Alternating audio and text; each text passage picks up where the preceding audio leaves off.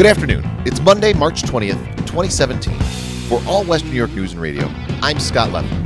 Cloudy today with a high near 43 and an overnight low around 34. Tuesday will be partly sunny with a high near 44. What's in the news? Thousands turned out in Buffalo to watch the 77th annual St. Patrick's Day Parade on Sunday, making it one of the longest running in the country, and dare we say the best. All Western New York News was on scene, snapping a whole bunch of photos, so if you happen to miss it, you can still enjoy it. Go to allwesternnewyorknews.com and click the photos link in the top menu bar, or see them on our Facebook page at facebook.com/allwny. With this year's tax day just a month away, Attorney General Eric Schneiderman provided taxpayers with a variety of tips to help them avoid fraudulent tax schemes. The tips are pretty basic, like if you owe money, you will receive a legitimate notice in writing that identifies the agency and the reason you owe money to. Do not give out personal information, including your social security number, bank account information, or other payment information to telephone callers. And legitimate government agencies will never insist that consumers pay a debt via a prepaid credit card. The government cannot spend Amazon gift cards. But since people fall for these scams all the time, we've included the full list at allwesternnewyorknews.com.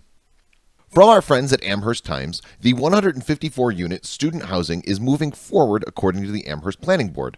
This 4-story residential building that the developer Core Spaces would construct on 3 parcels totaling 5.4 acres on North Forest and Bryant Woods South would be roughly 1 mile south of the UB South campus. Police news.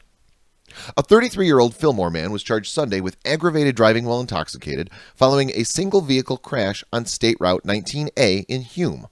According to New York State Police, troopers responded to the report of a car that crashed into a ditch and found Jonathan S. Buckley, who they determined to be intoxicated. He was charged and taken to the Fillmore Troopers Barracks, where he was found to have a 0.22% blood alcohol content. New York State Police charged a 68-year-old man with driving while intoxicated on Sunday following a near collision on East Greenwood Street in Andover. State Police say troopers responded to a traffic complaint of one car almost head-on hitting another car. The vehicle and operator were located at a nearby residence where the driver, Robert Bishop, was being interviewed. Troopers determined him to be intoxicated. He was charged with DWI and taken to the Amity Troopers Barracks, where he was found to have a 0.17% blood alcohol content. Sports.